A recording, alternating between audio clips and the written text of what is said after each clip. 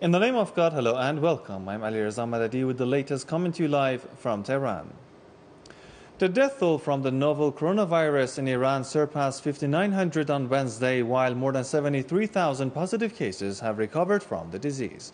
Speaking at a daily press conference on Wednesday, Iran's health ministry spokesman Kianush Jahanpour said COVID-19 has taken the lives of 80 patients during the past 24 hours, bringing the total death toll to 5,957.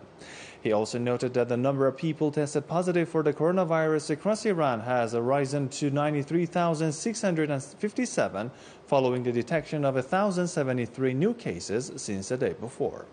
He said at least 73,791 positive cases in the country have fully recovered from the coronavirus and have been discharged from hospitals. He also noted that among the patients undergoing treatment in hospitals at present, 2,965 are in critical conditions because of more severe infections. He added that more than 453,000 coronavirus diagnostic tests have been carried out across Iran so far.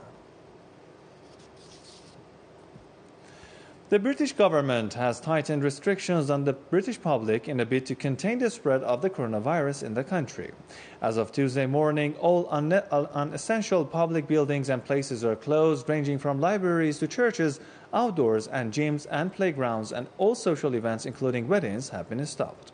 The public has been told to stay home and can only leave home for essential trips, to buy food or medications, to provide essential care, travel to work if absolutely necessary, and to exercise once a day. Life under lockdown. It certainly is the new normal. But how much longer will people in Britain have to stay indoors, homeschooling their kids, using apps to check in on loved ones, and worrying about their businesses? We asked people on the streets of London what their impression was. I think the government said they're going to check again on 7th of May. I don't know if they're actually going to let the lockdown go, but I think it's going to extend even further. But it's tough, but we're just going to have to deal with it. They will never tell us that, you know what I mean? You know, for all we know, there could be a cure already, you know, but they still won't tell us when it's going to end. You know, I can't honestly see it ending until maybe April, May next year. We should really be able to have some sort of deadline. I mean, places like Sweden, where my husband's from, it's up to you whether you want to go out. They're not having this huge lockdown. So I think people should be given the choice. Personally, me, I'm becoming a little bit emotional about all this. It's just mind-numbing not knowing. It's just your whole life's on hold. You don't know. Other European countries like Italy, Spain, Germany and Denmark are slowly coming out of lockdown and are walking people through the process. However, here in the UK, the government insists it would be irresponsible to give people false hope. So what do Londoners think of this approach? It just feels like people are just on edge. They don't know what to do. There's no clarity with what's going on. Every country is doing the same thing. Like, they don't know what's the standard procedure in this case, so they're just experimenting. So I guess, you know, you cannot blame them 100%. But I think that should be more responsible with the PPE. I think we're all quick to point the finger and to say, well, we would have done it different, but it's unprecedented, and I think it's easy to just sit there in judgment sometimes. Yes, they have made mistakes, and they are going to make mistakes, and I think they're learning as they go along. We're watching the world, and yes, probably we shouldn't have held Cheltenham Festival, but hindsight's a great thing. The government's medical experts say physical distancing may last for the rest of the year. The British are being patient, with more than two-thirds saying they're prepared to stay home until COVID-19 is fully contained. Now, in light of Washington's incessant acts of military adventurism in the Persian Gulf region, President Hassan Rouhani has once again reminded the United States to whom the waterway truly belongs. In remarks on the occasion of the National Persian Gulf Day, President Hassan Rouhani said the United States administration should understand the circumstances surrounding the body of water by taking into consideration both its name and the nation that has preserved it for thousands of years, and therefore stop hatching plots against the Iranian nation every day. The chief executive congratulated Iranians on the national occasion, laying emphasis on the nation's entitlement to the waterway that bears a special significance to the Islamic Republic. President Rouhani added that the Iranian armed forces, including the naval forces serving either the Islamic Revolution Guard Corps or the army, as well as the forces enlisted with Iran's law enforcement force and volunteer Basij forces, have invariably guaranteed the security of the waterway and its coastlines. Iranian President Hassan Rouhani and Pakistani Prime Minister Imran Khan have called for the further expansion of bilateral ties, especially trade cooperation. During a telephone conversation on Wednesday, the two top officials discussed a variety of issues, including bilateral ties. President Rouhani called for the reopening of the border markets of Iran and Pakistan while observing healthcare guidelines, saying it will lead to the growth of Tehran-Islamabad trade relations. He also praised Pakistan's opposition to the illegal U.S. sanctions against Iran, expressing hope that the two countries will boost their economic cooperation. President Rouhani also called for the implementation of the agreements already signed between Tehran and Islamabad. Imran Khan also emphasized the development and deepening of relations with Iran, especially economic and trade cooperation, and welcomed the resumption of trade activities on the borders of the two countries and the cooperation of border markets in accordance with healthcare guidelines. Now, the Iranian ambassador to the United Nations has called U.S. efforts to extend Iran's arms embargo in contravention of Security Council Resolution 2231, which endorsed the 2015 multilateral nuclear deal, saying the claim that the United States is still a party to the agreement following it to invoke a sanctions snapback under certain pretexts is nothing but an unprecedented joke. My colleague Omid Dari has the scoop. In an exclusive interview published on Wednesday, Majid Takhravanchi said, by withdrawing from the JCPOA, the United States violated both Resolution 2231 and its commitments as stipulated under the JCPOA, adding that Washington's international obligations have nothing to do with who is in charge in the White House.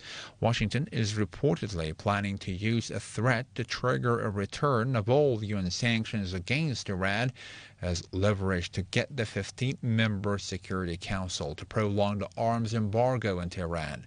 The United States has reportedly circulated a draft UN resolution only to a small number of Security Council members, which would indefinitely extend a UN arms embargo on Iran set to expire in October. Ravanchi went on to say that the current U.S. administration is trying to strike the expiration of the arms embargo from Resolution 2231, saying the embargo itself was unjustly imposed on Iran from the very beginning. He also reacted to the reports that the U.S. could still invoke a sanction snapback because it is named as a deal participant in the 2015 UN resolution, calling it a jest. He said the comments were stunning and unacceptable to the international community, citing the May 8, 2019 statement by the White House that clearly said it had terminated a U.S. participation in the JCPOA. The removal of Iran's arms embargo is based on the nuclear deal between Tehran and major world powers, officially known as the Joint Comprehensive Plan of Action, JCPOA. In defiance of global criticism, the U.S. unilaterally withdrew from the JCPOA, which President Donald Trump called the worst deal ever in May 2018, and reimposed the anti-Iran sanctions. Elsewhere in his remarks, the senior diplomat also reacted to Trump's threats to hit Iranian vessels in the Persian Gulf. He said that over the past 40 years, the Iranian people have shown that they will not back down in the face of threats, and in practice they have shown that they stand up to those who want to speak with an aggressive, threatening, or insulting language to them. He has stressed that we are patrolling within the framework of international regulations in the Persian Gulf, which is close to our borderland and our waters. and we have maintained the security of this waterway from many years and will continue to do so.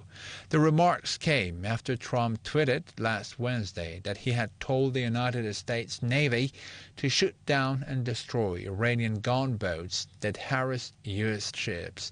He said later in the day that U.S. Navy ships would shoot out of the water Iranian gunboats that get too close.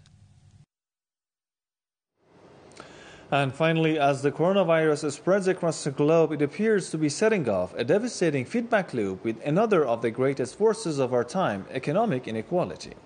In societies where the virus hits, it is deepening the consequences of inequality, pushing many of the burdens onto the losers of today's polarized economies and labor markets. Even before COVID-19 came along, more than 20% of EU residents were living on or below the poverty line.